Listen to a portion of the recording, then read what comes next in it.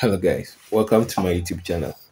In this tutorial, I'll be looking at the Valeton GP200 Detune modulation effect. So it comes with three knobs. We have the detune, the dry, and then the wet. The detune controls the amount of detuning. The dry controls the dry signal that is passing without any other effect added.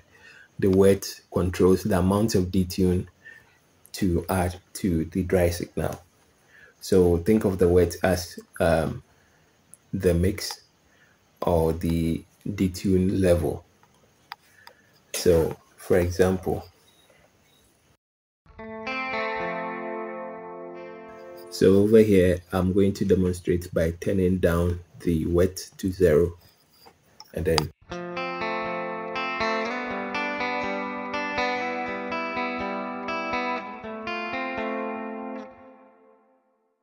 so let me restore this back to 50 and then take the dry to 0.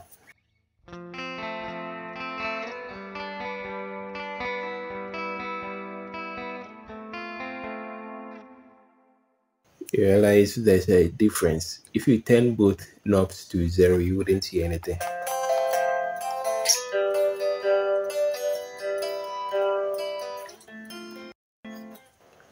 So you only hear it that if you have a source like I do, what you heard was through the microphone. But in a live play, you wouldn't hear anything. So back to 50. Now the detune knob ranges from -50 to +50. So the negative values put the detune at the back of the dry signal, and then the positive values put the detune ahead of the dry signal. So over here, I'll put this as at 11.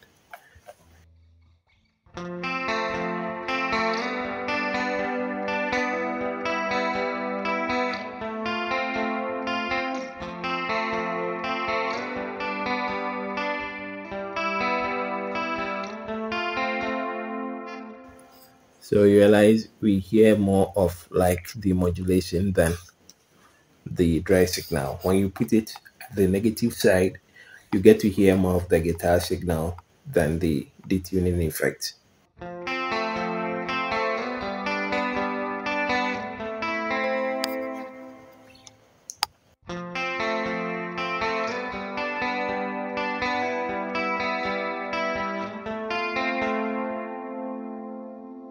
So basically that's how the detune works in Valeton GP200. So if you want to see more of videos like this, don't forget to hit the subscribe button and see you next time.